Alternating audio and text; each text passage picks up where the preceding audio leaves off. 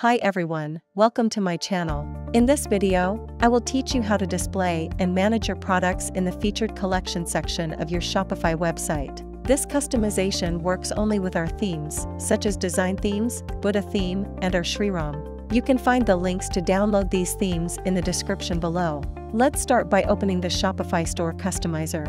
I have already added the featured collection section, but if you haven't, you can scroll down and click on Add Section and then select Featured Collection. Now let's see how we can customize this section. The first two options are for adjusting the spacing on the left and right sides of the collection. You can turn them on or off as you like. Then you have the heading option, where you can change the title of your collection. You can also choose the size of the heading from small, medium, or large. If you want, you can also add a subheading and a description for your collection. Next, you have the button label option, where you can change the text and the link of the button that appears below your heading.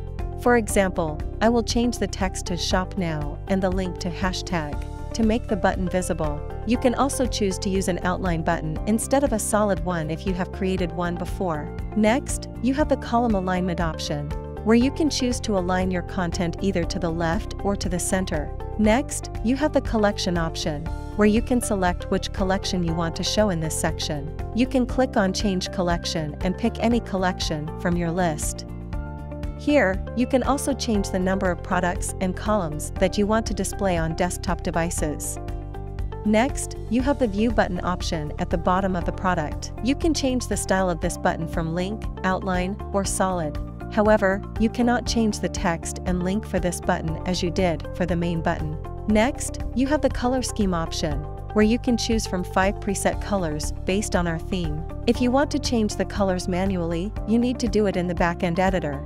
Next, you have the product card option, where you can customize how your products look in this section. You can change the image ratio of your products from adapt to image, portrait, or square.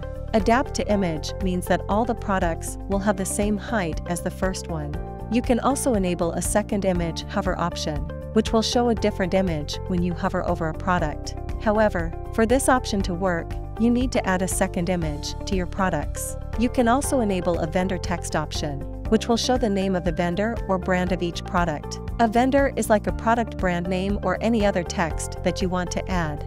I will show you later how to add vendor text to your products. You can also enable a new tag option, which will show a new label on any product that has a new tag added to it. Now I will show you how to add a new tag and vendor text to your products. Go to the product that you want to edit. Under Product Organization, you will see Vendor and Tag options. You can type any text in the vendor field and type tag_new in the tags field. Now these texts will appear on your products when you enable those options. Next, you have the section padding option, where you can adjust the spacing on the top and bottom of this section. You can also add a custom class name in this field if you want. Next, you have the swiper slider option, which will turn this section into a slider with one row of products. You need to check this box to enable this option. You can then customize how many columns of products you want to show on different devices, such as desktops, laptops, and mobiles. You can also enable a center slider option, which will make your products loop endlessly when you swipe them. You can also enable a swiper pagination option, which will show dots under your products to indicate which slide is active. You can also enable a swiper navigation option, which will show arrows on both sides of your products to let you switch between slides.